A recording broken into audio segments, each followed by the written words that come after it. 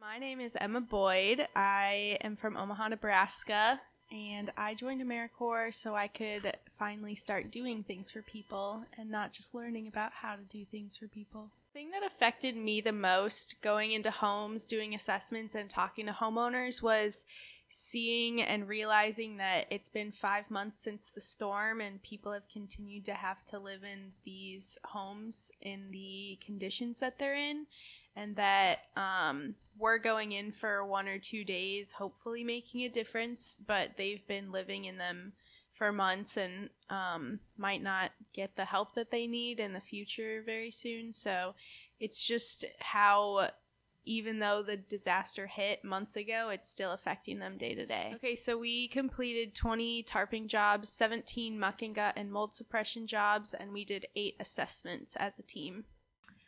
What I'm going to take away from the Florida disaster deployment is the importance of perseverance through each workday, because it matters a lot for our team to bring 110% to help our team and to help the community that we're working with every single day, and not just some of the days.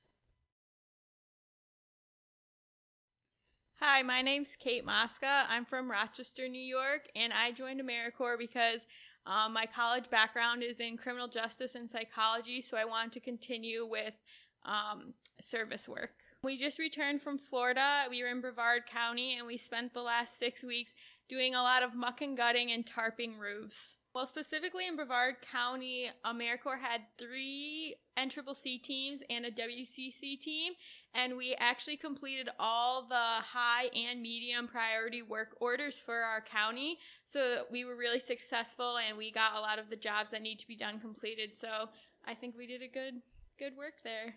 I think one thing that I really took away from being on a disaster deployment is that the power of teamwork and having good neighbors. There was a lot of places we went that someone knew someone else who needed help, and they gave us their names and stuff, so we were actually able to go and help people who didn't even know we existed. So I think just having us be there was made a big difference. And I didn't really think a group of 18 to 24-year-olds could make a big difference in a community, but we really did, so it was nice to see that. I think one important thing that a lot of people don't realize is that even though it is 5 months later, there's still a lot of people that need help.